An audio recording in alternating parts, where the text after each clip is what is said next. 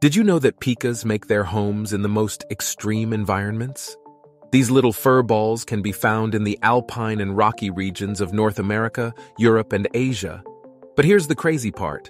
They thrive at altitudes of up to 15,000 feet. That's like living on top of a skyscraper every day. Pikas may be small, but they have a big voice. They communicate with each other using a variety of vocalizations, including chirps and calls. It's like their own secret language. Researchers believe these vocalizations help them establish territories, warn others about predators, and even find a potential mate. It's a constant symphony in the mountains. Unfortunately, pikas are facing some challenges due to climate change.